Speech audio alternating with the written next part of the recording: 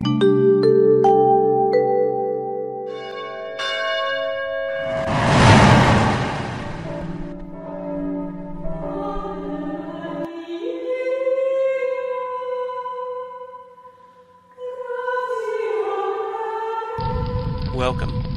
I'm Sebastian Mahfood, and you're listening to WCAT Radio, the on-air wing of En Route Books and Media, bringing you the dulcet sounds of Catholic wisdom. Good evening, everyone, and welcome to Cry Oneness, a show where you can share your miracles, share your lives, share your poetry, your music, your beliefs, an all-inclusive show for everybody to share what's right with the world. Cry out the word, Jeremiah. Believe in miracles, Jeremiah. Don't lose heart, Jeremiah. Use the narrow gate, Jeremiah. The four main principles of Cry Oneness when I thought I was going to start evangelizing in 2010, but got a little sidetracked until I met Bob Olson again at my father's house in Moodus, Connecticut a year and a half ago, and was awarded this great show by Bob Olson and Sebastian. Such a pleasure to be here tonight with my co-host, Bill Ayles. How are you doing tonight, Bill? Actually, I'm doing quite well. Thank you, Joe. It's always good to be here. God bless you. Then do the short version of the Serenity Prayer and then move on. I'm going to do the we version. God grant us the serenity to accept the things we cannot change, the courage to change the things we can, and the wisdom to know the difference. Very appropriate. And I also want to get into something I got from Richard Rohr's website, the Daily Meditations. He had a quote from a Jewish rabbi named Ramai Shapiro, and it's amazing. It really does such a good job of describing God the Father that I'm not even going to try to beat it ever again. God is I am, not a being or even a supreme being, but being itself. Each of us is a keeper of the I am, just as a wave is a keeper of the ocean in its particular place and time. So are you a keeper of God in your particular place and time. To realize this about yourself is to realize it about all beings. Ramai Shapiro. How close we all are without knowing it, huh? How collective the Spirit is that unites everybody and disregards completely people's faith and background, and is being itself. God the Father is everywhere, every place, and everything. The original Baltimore Catechism. Love your brother with your entire heart and love your God as yourself. The two main spiritual love principles that was so simple to understand back in the 60s and 50s, and so complicated these days with an 1,153-page catechism of what not to do. What do you think, Bill? Well, interestingly enough, Joe, that's exactly what I wanted to share on this evening was, the love of Jesus Christ. And you actually went to exactly where I wanted to go, which was, the Pharisees, were talking to him, what's the greatest commandments, of the law? And Christ said, love the Lord your God with all your heart, and with all your soul, and with all your mind. This is the first and greatest commandment, and the second is like it. Love your neighbor as yourself. All the law and the prophets hang on these two commandments. So, since God revealed himself to mankind as the I am, these commandments have been central to his desire for us, because he knows if we do this, then we have our life preserved in this life and for eternity, because he is, God is love, as John said. And, in the face of whatever is happening around us, what's happening in the airways of life, the negative spirit is energy that's, all around us. We still can be keepers of God, like you were saying, keepers of God in our heart. Of course, Christ said, I will give you a comforter, which is the Holy Spirit, and he shall never leave you. And that comforter, the Holy Spirit, is in fact the nature of God, which is love. So we truly are keepers of God in that sense. We are earthen vessels that he has poured his Spirit into.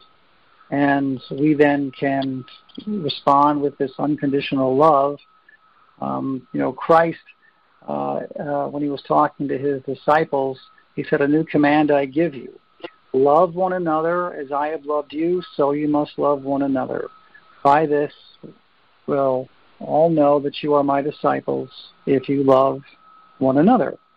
And that word agape, which has one source, Jesus Christ, not the love of the world, and it's unconditional love. So, when things are swirling around us, either in our lives or in the church or whatever, we still can be a keeper of God and a bastion of love, because we know what he has forgiven us for, took our sins to the cross, and then we forgive and we love going forward. Well, he forgives us for everything, but he can't forgive us until we forgive ourselves. Listen, I before the show, something else came to me. I would like to just sing this. You're talking about unconditional love. The second locution I got, I'm going to try to put it in the tense that I got it in and see how it goes with the music. So if you be patient and listen to this, I think it's tying right into what we're talking about right now. My second locution on Cocoa Beach, Florida. So he's speaking to me. Joe, you are just a whisper in the miracle of time. What now, what hour, what day, what decade or what year? Your sand grain in the moment washed away with just a tear. So take a chance and laugh at life. I've counted every hair. Fall into my arms of love.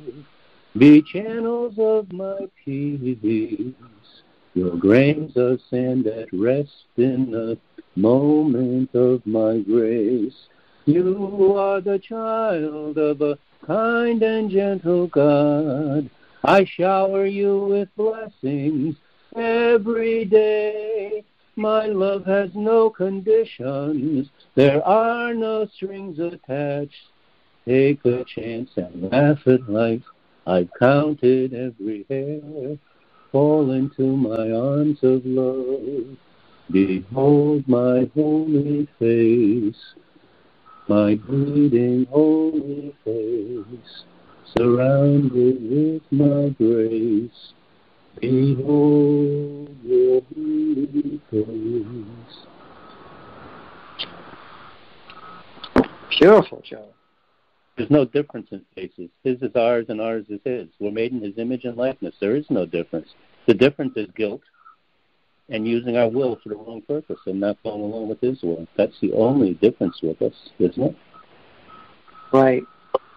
I think so much of our lives can be centered around one amazing subject, and that is how God's love for us knows no bounds, but also has no end. And I want to read one of these amazing presentations that the Apostle Paul presented in his letter to the Romans. And I think what you are just singing about, where Paul says, "In all these things we are more than conquerors through him who loved us. For I am convinced that neither death nor life, nor angels nor demons, neither the present nor the future, nor any powers, neither height nor depth, nor anything else in creation will be able to separate us from the love of God that is in Christ Jesus our Lord." Should be a triple exclamation mark. I think if we actually put that in our head every day, we actually, allow that to sink into our heart, that this love is enduring and nothing can separate us from the love of God. And the key is the very end, in Christ Jesus our Lord, because that's where everything begins. So we can forgive ourselves and we can love ourselves because he first loved us and forgave us. And that love has no bounds and has no boundary in time. To me, that speaks volumes about how we can look at ourselves and say, I forgive myself. Or I can love myself unconditionally because he loved me first. Here's one of my locutions that has that same line from St. Paul in it. Remember the mighty love locution? This is God speaking to everybody, I believe. My beloved children, mighty is my love for you, full of mercy, hope, and grace. Before the dawn of time I knew you. Your voices are music to my ears. When I gaze upon you, I see myself. Everything you do pleases me immensely. I call to you. I thirst for you. I bleed for you. I die for you again. I feel your pains. I share your gains. I'm here for you, now and forever. Nothing can separate us except your will. Accept me. Please don't leave me again. God begs us to stay with him, but we don't hear him most of the time, do we? He does it through Scripture. He does it through other people, and we still think we're condemned for eternity, don't we? A lot of us. Isn't it terrible?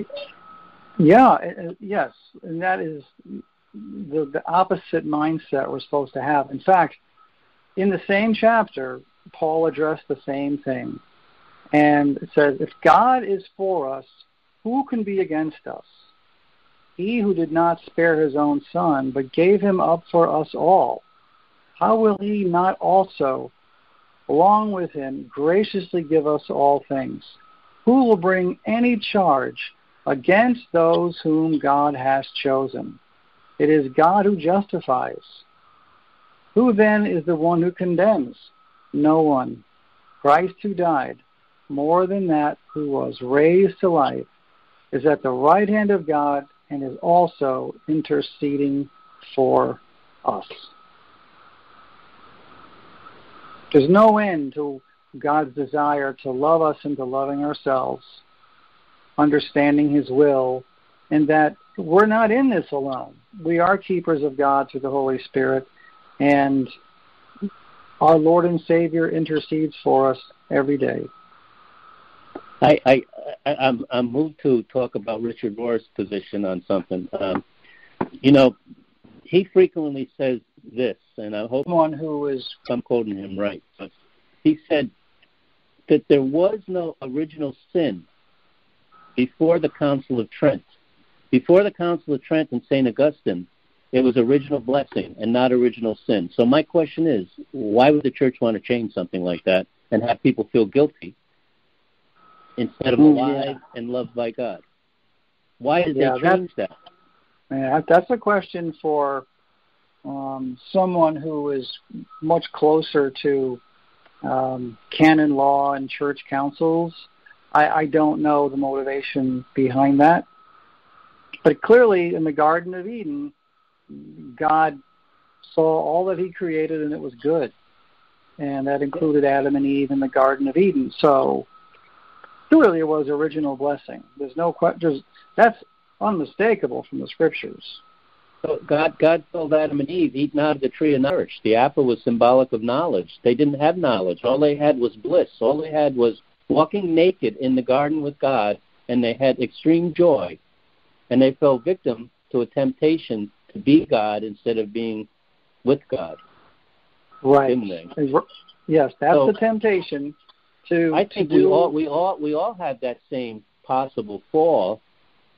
Every single spiritual book I've been reading lately talks about believing in the unknown instead of the known. The known is more powerful. What we can't see is far more important than what we can see, and what we don't know is far more important than what we think we know.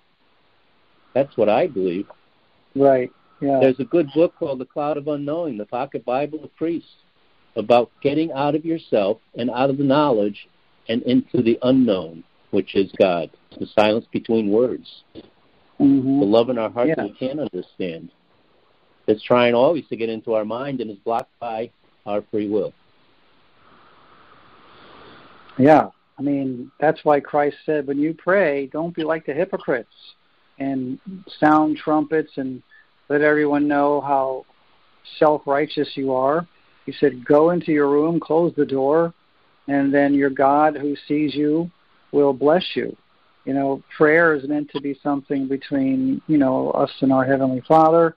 And we leave our pride and our ego at the door. We close the door and we enter God's presence with complete humility.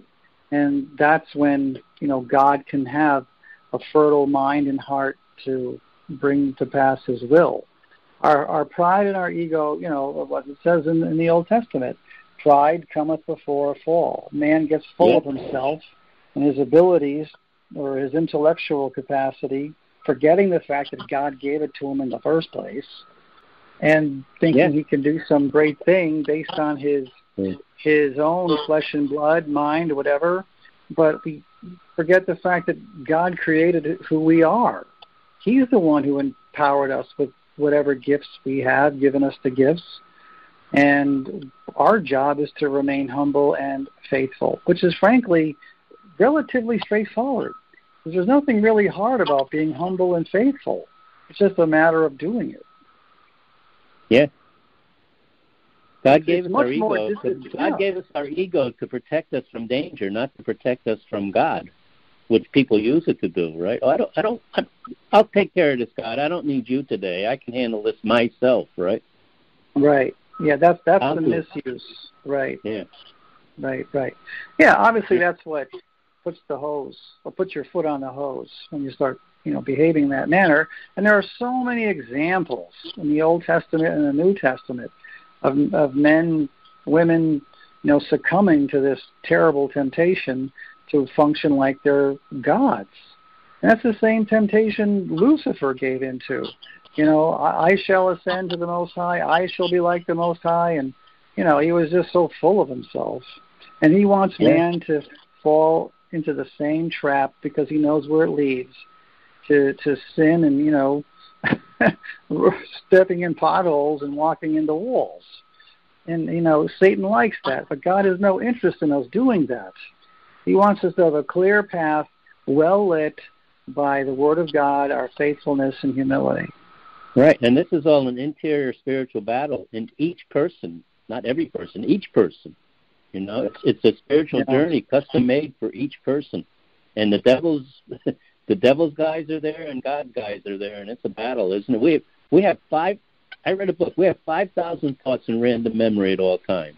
Now, Father Bill McCarthy has a diagram of the human mind that he shows once in a while. And 10% of it, there's like this little bubble in the mind, and that's Satan's dominion, 10%. 90% God's dominion. But boy, he does expand himself into God's dominion quite frequently, doesn't he? He pushes the edges all the time, trying to get us to go on his team. Yeah, he sure does. And God allows the leash to be loosened because he couldn't do anything without God's permission. He has to have God's permission to tempt us, doesn't he? Yeah. Yes. This is talked about by Peter, by James, that resist the devil and he will flee from you. And you resist him the same way Christ did. It is written. You respond with the Word of God. You don't respond with what is culturally correct in that particular moment in time. You respond with the eternal truth of God's Word the same way Jesus did when he was tempted of the devil. He resisted the devil by quoting, it is written.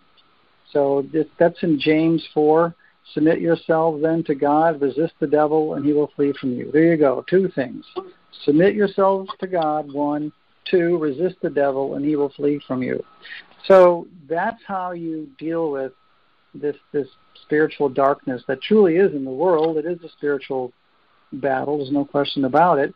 But the bigger picture is Christ won the spiritual battle almost 2,000 years ago when he became our ultimate sacrifice for sin, opening the door to eternal life. All we have to do is just acknowledge it, be humble to it, be faithful to it, and live it. We're already saved, but the devil keeps trying. We're already saved, but the devil keeps trying to convince us that we're not. Well, of course, yeah. That's the lie. Christ already saved us. We can go backwards if we take the wrong information, Yeah, Hebrews says those who are sanctified are perfected forever, Hebrews 10:14. So if we are sanctified in Christ, then we are perfected forever. And that perfection is not our flesh, of course. It's the spirit within that God has in us. That is perfect, and that's what will live on forever. So, right. Satan comes along and says, no, you're not perfected forever, and you're not sanctified. You're none of that. Well, we just resist him by quoting, it is written. The same thing Jesus did. Same thing. Another way of expressing that is our true self. The part of us that is a part of God exists forever. And the more we get rid of ourselves, the more we become likened to that. And right. God lasts forever, and therefore we're part of Christ, and we last forever also. That part of us. Right. And if we get rid of as many parts of ourselves as we can before we die, the second death is as nothing. Getting rid of the false self is the problem. That's the hard part. Yep. It all begins with the Son of God. When Jesus was talking to his apostles, he asked the disciples, who do people say the Son of Man is? They replied, some say John the Baptist, others say Elijah, and still others Jeremiah or one of the prophets. So you have this whole host of opinions on who Jesus is. But what about you? Jesus asked, who do you say that I am? And Simon Peter answered, you are the Messiah, the Son of the living God. And that's where our deliverance begins. We recognize that Jesus is the Messiah. He is the anointed one, prophesied all throughout the Old Testament. He is the Son of the living God, not just a great prophet, not just an interesting philosopher. That doesn't get you anywhere. The thing that makes me understand that is the good thief. As soon as he recognized the Lord as Jesus, that's when he was told he was going to enter paradise with him, right? All he had to do was say he knew he was Jesus. Yes, yeah. Our Lord demonstrated the new covenant. He came to bring on the cross a condemned soul to us. What a story that is. You have a person on the cross with an obvious criminal record. If anybody has a reason to feel guilty, it would be that poor soul hanging on the cross, condemned to die. How much more guilty can you feel than him? And what kind of criminal record does he have? And in a moment of time, he goes from a condemned soul to a saved soul. Right. Just like when Jesus also, when he appeared to St. Faustina as the Divine Mercy and asked her to draw a picture, he complained to her about people not appreciating his wounds, not appreciating what, he wants to be loved, and when people don't love him, it hurts him. Yeah, because all we have to do is love him. Yeah. Right, because he can't work as mightily. When Jesus talked about working miracles in the surrounding areas, he talked about how he could not do many mighty works because of their unbelief. Unbelief hurts him and us because it blocks God's ability to accomplish. And, if you have this faith of a mustard seed, you could move a mountain. He begged for us right from the cross, and everybody under the cross heard it. Forgive them, Father. They know not what they do. He took human form, and that was his final report to the Father. Forgive them, Father. Right. I've been there. They don't even know what they're doing. They don't know they're hurting us, They don't know. Right. And we still don't, most of the time, until we wake up. Well, really, the reality is... Waking up, in my mind, is getting out of God's way, getting Joe out of God's way so God can work, Joe's the major obstacle to God. It's a matter of relinquishing your self-control and letting him control things. And, boy, what a ride it is when he starts driving instead of you trying to drive, And it fluctuates. We always, we let him drive once in a while, and then we say, okay, that's enough. I think I'll take the wheel again. Right. Yeah, well, that's something that our mind will do. So that's why it's so important to stay centered, fellowshipping with believers, putting God's word in your heart, praying, and doing the works of God.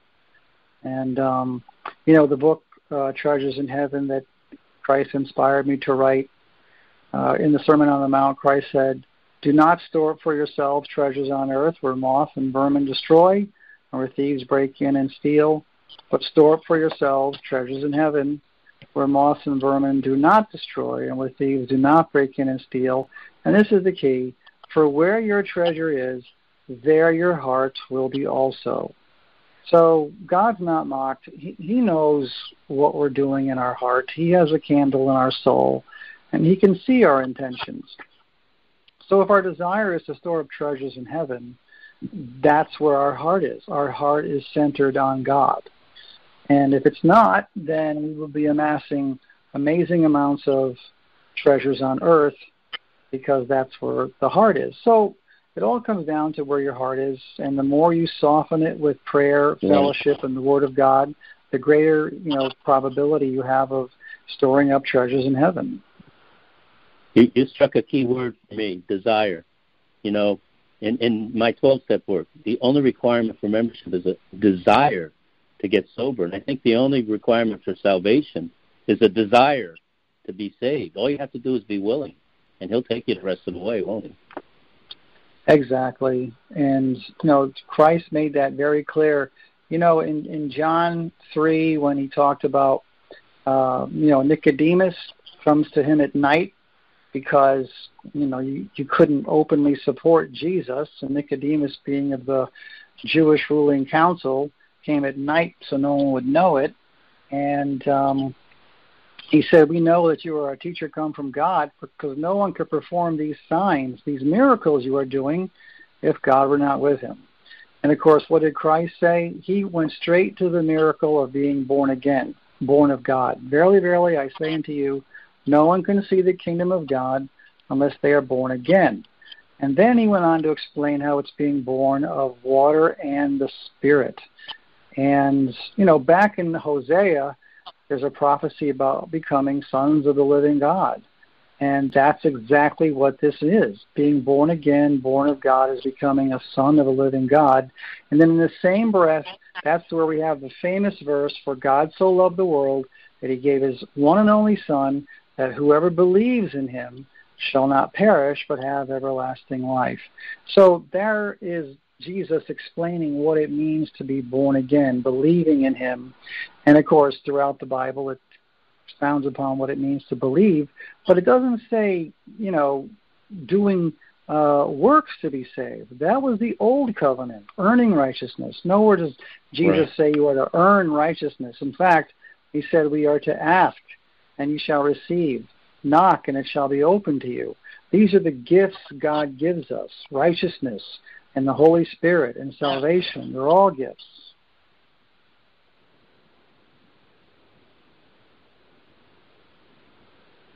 Every breath is a gift when you get right down to it. And the breath is the Holy Spirit. I mean, how simple can it get? Every breath we take, we're inhaling the Holy Spirit, and every exhalation, we're getting rid of some bad stuff. Not just carbon dioxide either. There's stuff going in and out all the time. Right. Exactly. Yep. Earth, wind, and fire. What better description of the, earth, air, and fire? Holy Spirit. Right.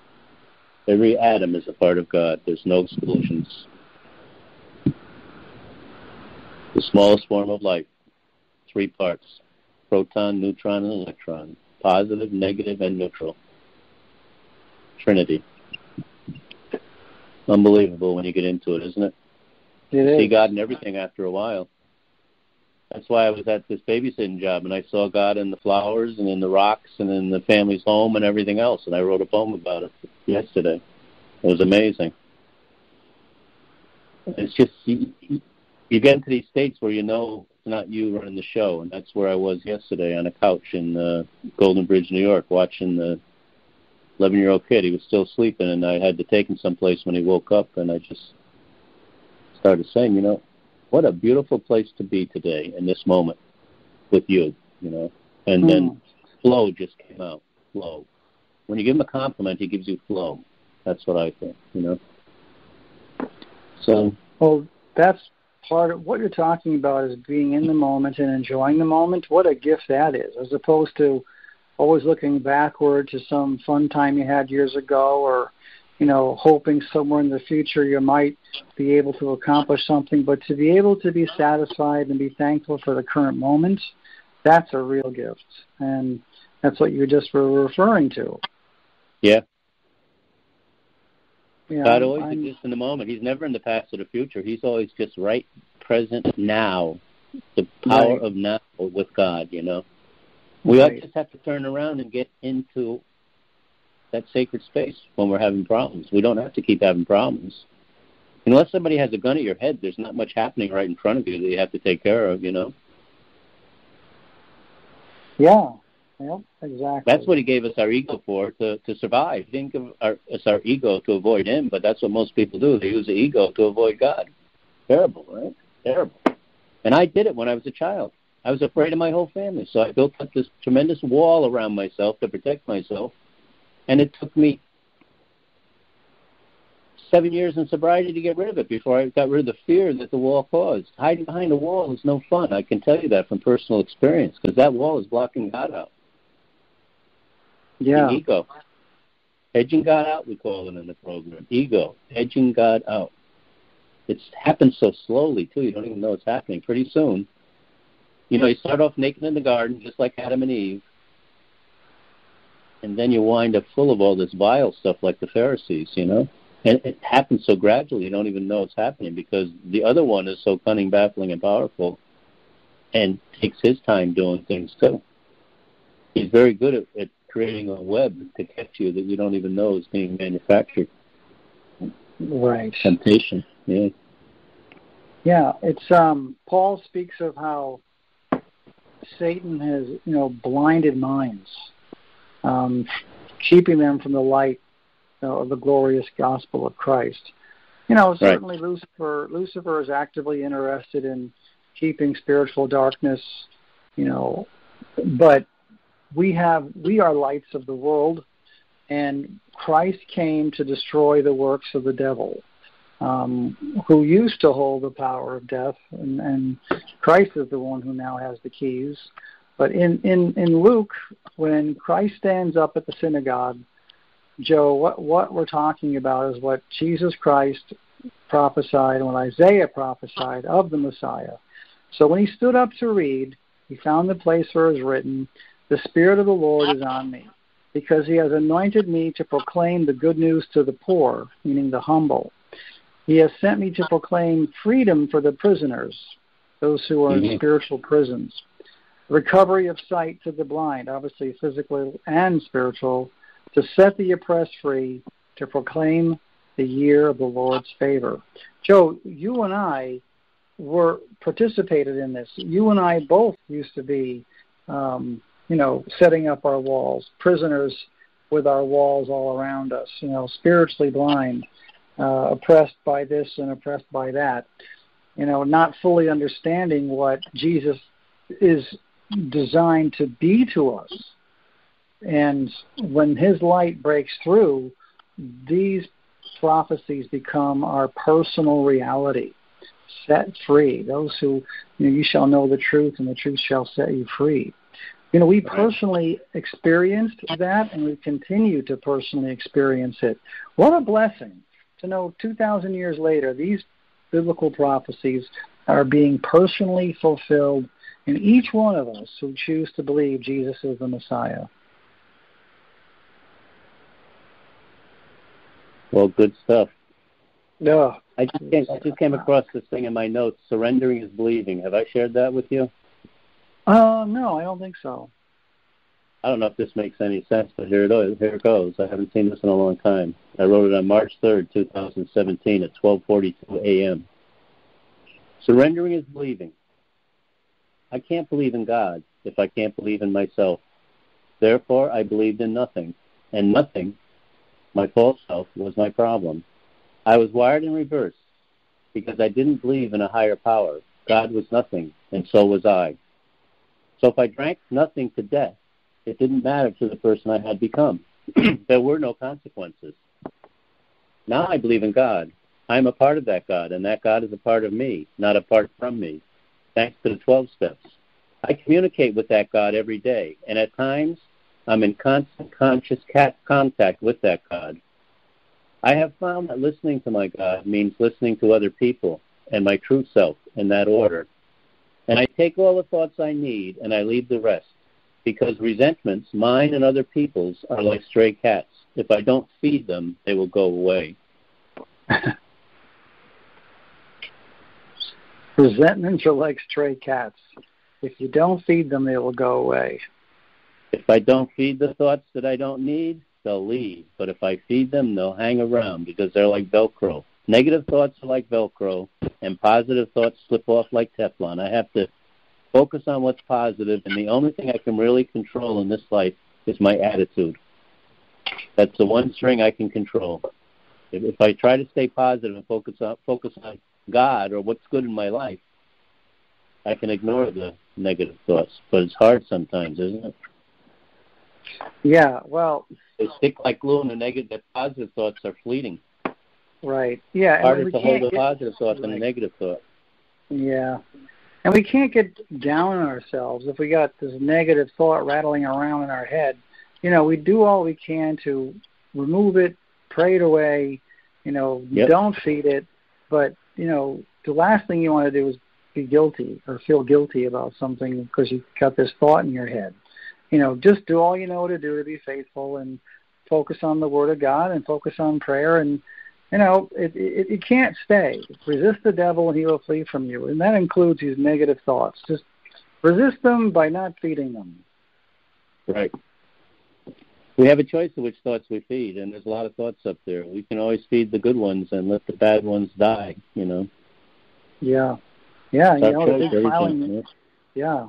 And the big filing cabinet we have, with all our memories, the last thing we need is to have negative memories continue to impact our present and our future. That's why forgiveness is so important. If we need to forgive. That's in, the Our Father. If we need to forgive someone, then we forgive so we can be set free and move on, or whatever it may be. Whatever is necessary, we cannot let the past ruin our present. We're too good for that. We're God's chosen vessels. The past is a slippery slope for most people, right? Right. Yep. Got to stay out of there and stay out of the future. If you get in the future, you have anxiety. If you get in the past, you have depression. Both things are crippling. Staying in the moment and staying in the day is so powerful spiritually. When you get to stay in the day instead of going backwards, it's a tremendous step forward. And then you get to the point where you can have those special moments. You can't have the special moments until you make every day special. Right. A day at a time. Our Father, give us this day, not give us this life our daily bread. Give us this day our daily bread. The day-at-a-time principle is scriptural. Right. The only prayer that God actually gave us, telling us stay in the day and forgive other people, and you'll be forgiven. It's right in there, right? So it's a daily process. And then if you have a bad day, it's easier to get over if you realize it was only a day. And what I try to do is if my day starts going bad, get down on my knees and start it over. That's a good idea. Don't start your day over if it starts going south. You don't have to keep going downhill. Although you'll have somebody trying to lead you there once you start thinking negatively. Right. And sometimes you got to hit the pause button and get on your knees and say, I can't do this alone. And then pray or about meditate it. Or just start focusing on your breath. That's God coming in and out, Yeah. Right. Richard Rohr recommends saying the word Yahweh when you're breathing. It's no vowels. Yahweh, the ancient word for God. Yah, inhalation, way, exhalation. He also says that when you're born, your first word is Yahweh, even though you don't know you're saying Yahweh. Yahweh is the sound of breath coming in and out, and that's what they used to call God. And the Hebrews believed it was a sacred word that you would never speak. You don't have to speak it because you're always breathing it. That's very cool, Joe. Yeah. The first thing you ever say when you come out of the womb after you get slapped is Yahweh. Your first breath is saying Yahweh, and your last breath is saying Yahweh. And then you're with him after calling for him all your life, silently with your breath. Each breath is calling him to be with you. Yeah, that's actually, thanks for sharing that. That's pretty profound. It is. When I heard that, it changed me a lot. I always used to think I just came out of the womb kicking and screaming and fighting, and I'm still doing it. But while I'm fighting, I'm calling his name with every breath. And it has no vowels. Yahweh. It's just like a wave, like peace. Yeah. Every breath. Yeah.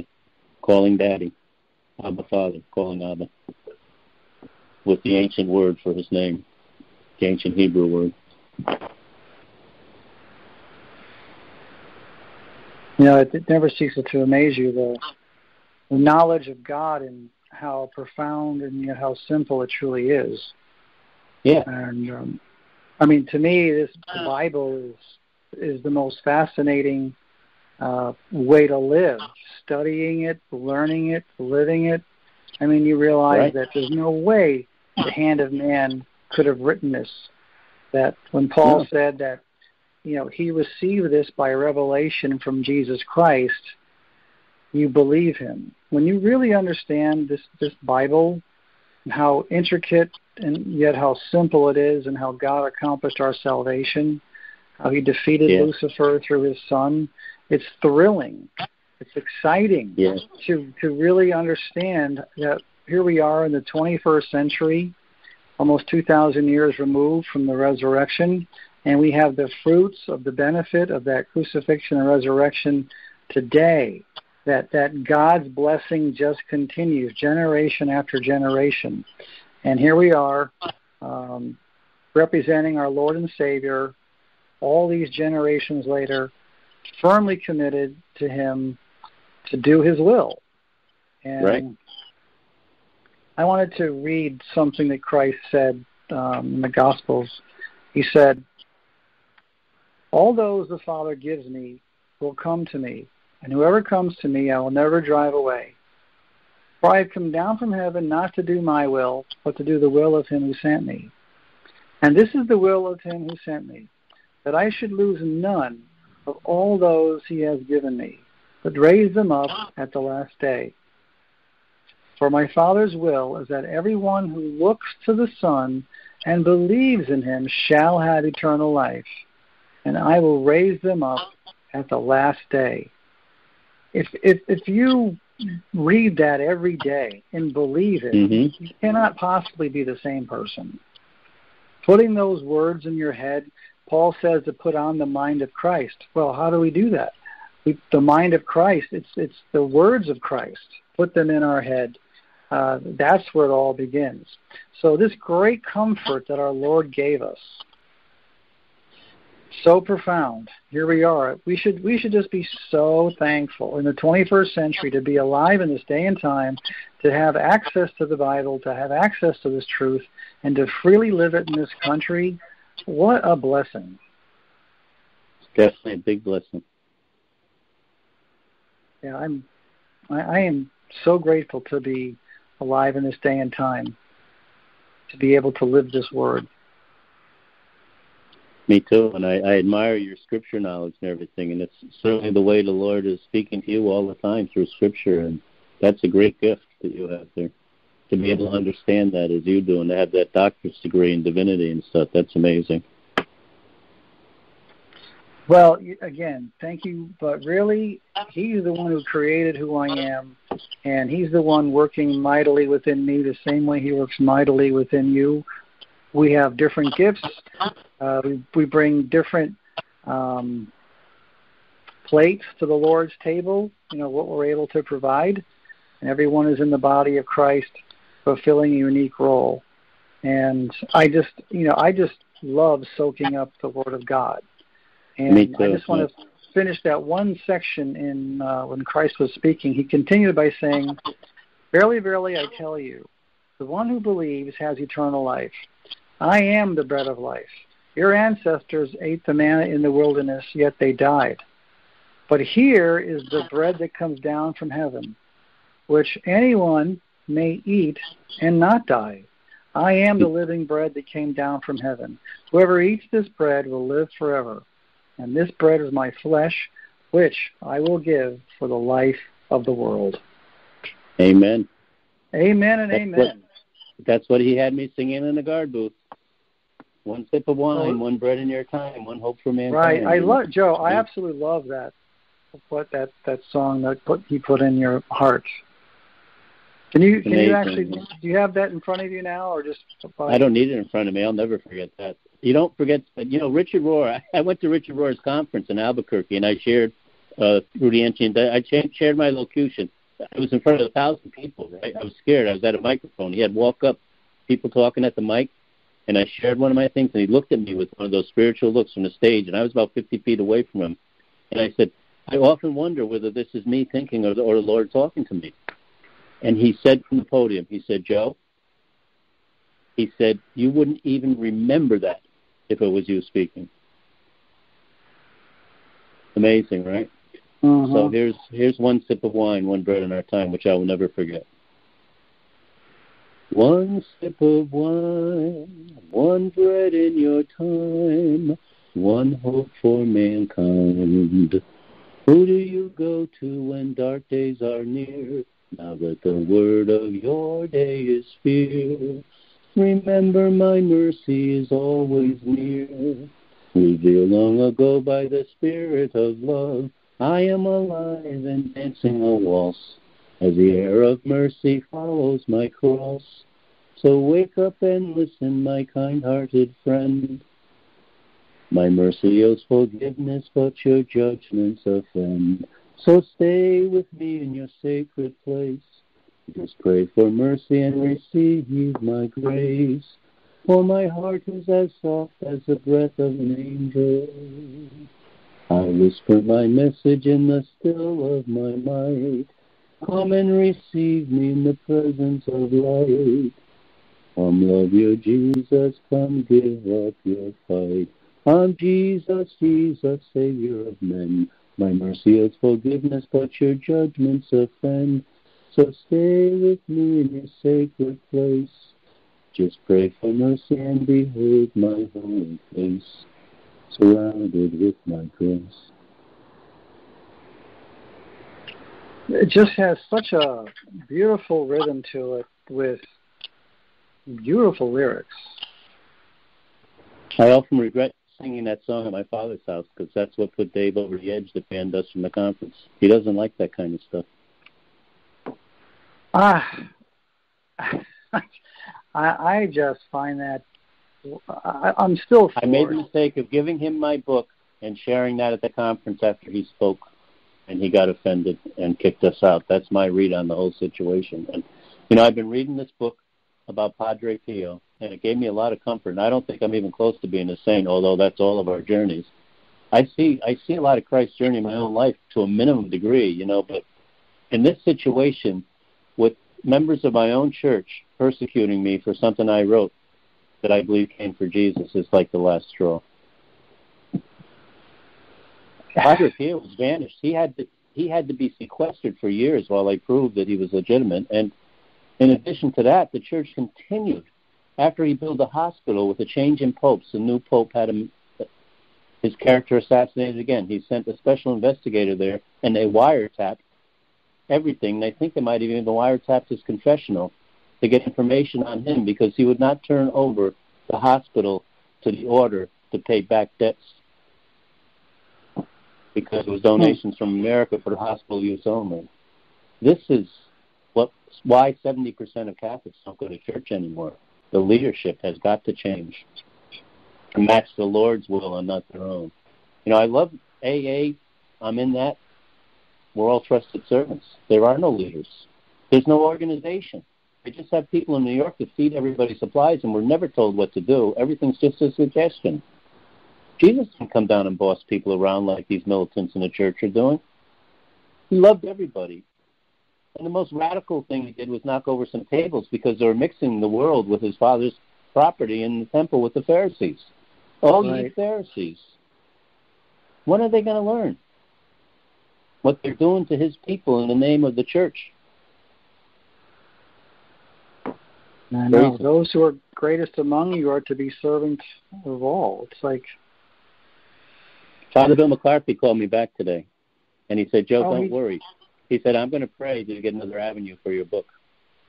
I said, I have to let them do what they're doing, Father. I was going to fight them. I was going to do this. I said, but, they have the right to restrict their membership to the type of people they want because they're a nonprofit organization who has endorsements from the church. They're not the church.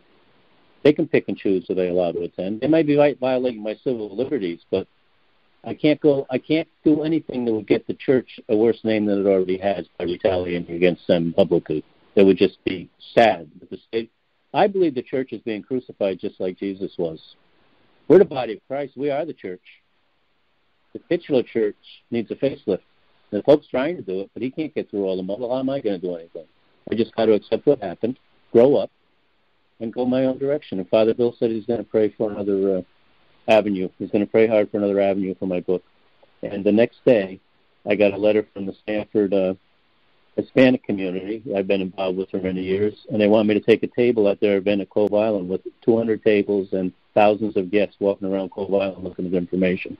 And it's the exact same cost as the event that I was going to, $200 for a table. And I'll look at that. The door opened up immediately after I surrendered and talked to Father Bill. Something else peculiar happened to me. I went to a harbor festival in Stanford, and I'm not going to say much more, but I met somebody at the harbor festival at a booth, and I was talking to him. I shared some poems, and he said, "Are you Catholic?" I said, "Yes, I'm Catholic." He said, "Come over here. I don't want to say this in front of my people." He came outside the booth, and we went by the water, by the railing, and I can't say any more, but it might wind up getting me to talk to Pope Francis. Gee. Directly, yeah. I have to have dinner with him. Talk about, well, one door closes, another door is open. Now, God is not going to let his truth go unheard. No, he won't, despite the effort of people who pretend they're being his pals. Right. And they're destroying his church, and they don't even know. They think that they're holy already, and that's unfortunate. Nobody's holy already. Everybody's in the process of getting holy, and this is a spiritual journey, and it's the short leg of the journey, just like Christ. Jesus was in human form, short leg of his journey. He's there forever. He always was, just like we always was. And we're all part of I Am, and we're all going to be part of I Am. It's just a matter of where we locate ourselves in the next life by what we do in this. I don't know. Pretty simple for me now, but I was just as complicated as the people that are doing this to me right now, so I don't have any right to try to control their journey either. We just have to accept everybody and love everybody no matter what happens. Isn't that true? And I've forgiven them, but sometimes I wonder if I should have. Should have made a big deal out of it, gotten some media attention, which I could have done, and if my motive was selfish, it would be horrible, and if it was selfless, it would be okay. So we never know. We never know. Best to leave sleeping dogs alive. Yeah. They have a good event, so if they didn't have a good event, I'd be all over them. I really would. Right. In the name of charismatic Catholics, they're discriminating against people with gifts of charism. And we're just as much of a church as they are, part of the church as they are. I mean, the Catholic Church is so much bigger than they're letting it be at that event. Yeah, that issue, unfortunately, it's all too true. You know, there is a divide. It's unfortunate, but charisms go right back to Christ's own prophecy, the apostles. There's so much. I'm going to get in more trouble, maybe. I'm going to say this. The people that are meeting in the basements of church all over the place, including 12-step people and charismatic people, belong upstairs, telling their stories. And then the churches would be full. 70% of people would come back to Mass if that happened. And the reason is deliverance. You know, there's so much deliverance when you embrace the work of the Holy Spirit and the gifts of the Holy Spirit. And that's what people need. That's what Christ came to bring. The truth which delivers us from, our own selves, for cleanses us, purges us of sin, and then the gifts of the Spirit just energize our ministries so we could give even more. So, it's designed to be this role of the Holy Spirit that makes here's what I honestly believe is going on. 70% of Americans don't vote. We have the scum at the top, right? 70% of Catholics don't go to church. You can't change anything if you don't go. You can't change anything if you don't vote. People, like the people I dealt with, are going to stay on top until somebody takes them down by showing up. You don't have to do anything mean. Just show up and let your opinion be known, Right. The charismatic movement is kind of dwindling away. It was explosive in the 60s. I mean, they were filling baseball stadiums, healing each other and praying over each other, and then the church started administrating it and putting it into a little 8-week course instead of letting it fly, and look what happened. Yeah, that's of course another story. I hear what you're saying. There's no question about it.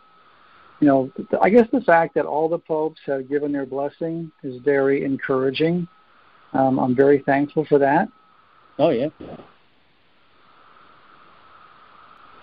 That so they we have 5 minutes left. Let me get off my high horse before I get infected with the same stuff they have. So then I'll be saying my cause is the only cause, and stick with Joe, and you'll be saved, and then I'll be as bad as them. So I'm not going to do that. Yep. Well, fear, you responded. When you use fear to get people to do something, it doesn't work too long, does it? Because fear's the enemy. No. And people get scared and then they leave. It's supposed to be inspired by love. And inclusiveness, yeah. Right. Yep. This is what the media does, too. The media is responsible to their sponsors. The sponsors want people to spend money. The news is full of horrible stuff, even though there's a lot of good stuff going on in the world, and that's just the way they want it. When I tried to get the face put on the media with my media contacts that I've known for a long time, I called one of them and I said, Sarah, I have a picture of God in the sky in Vero Beach, Florida. Would you like to do a story? And she told me, Joe, I can't do a story. If I did a story on God, I'd lose my job. That's horrible. Now, the thing that the church is doing is if you don't come here into our churches, you're going to go to hell. That was the past teaching. It hasn't changed so much. Do it our way or go to hell. That's not the way to get people to come. That's the way to get people to go. Right. You got to have something for them. You got to feed the poor and the hungry. You have to open your kitchens up and show people Jesus. People can't live on doctrine and scripture alone. They need variety, Things have changed. Church has to do something to get people back in. Father Alamont at the Basilica in Stanford, before I wrote this book, and one of the reasons I allowed myself to write it, even against my own gut feeling, was because Father Ayles said to me, he's 86 years old, retired fighter pilot, and he was married, and he lost his wife, and he went into the priesthood. He said, we've got to do something to get Catholics back to church. 70% of Catholics don't go to church. And he does it the way you should. He preaches love and acceptance. That's what we need. Mm-hmm. Charismatic priest. Right. Accepting everything the parishioners want to do, as long as they don't go too far off. Making them feel welcome and feeding the hungry and the poor in their kitchens. I think that's the program I wanted to develop, and nobody wants to listen to that. So, okay, why don't you take the last 3 minutes? I've talked too much already. And, close it with a nice prayer of your choice. Sure. I just want to say, just briefly following up with your situation relative to you and your book and doors opening. You talked to Father Bill. Father Bill said he would pray for you. You were honest with him, and he was honest with you, and doors opened up that might not have opened up prior. So You responded with love. You responded with prayer to a difficult situation, and now you have not one, but perhaps multiple avenues to share God's word. So, God does not, remain idle in these situations. He wants his truth to be heard. So I think your response was right on the money. Just, do what Christ would have done. Forgive. Something? If it was my response, it would be wrong, but I think it might have been God's response, so that's great, Yeah, I think that was definitely God's response. Yeah. So I wanted just to share that. I thought that was great. I honestly didn't know what had become of the situation until just now when you were talking. And so closing out with prayer, I love to just close with the same prayers that, the apostles close with. Amen. And so in Hebrews, the closing prayer is beautiful. So if I may close. Now may the God of peace, who through the blood of the eternal covenant brought back from the dead our Lord Jesus, that great shepherd of the sheep, equip you with everything good for doing his will. And may he work in us what is pleasing to him through Jesus Christ, to whom be glory forever and ever. Amen. Thank you, Bill. God bless you. We're out of time. Thank you, everybody, for listening to Cry Oneness. Have a great week, and please listen to us next week. God bless you all. God bless you, Bill. Thank you for co-hosting tonight. See you next week. We hope you enjoyed the program and will join us back for another show on WCAT Radio. This is Sebastian Mahfood. Good day.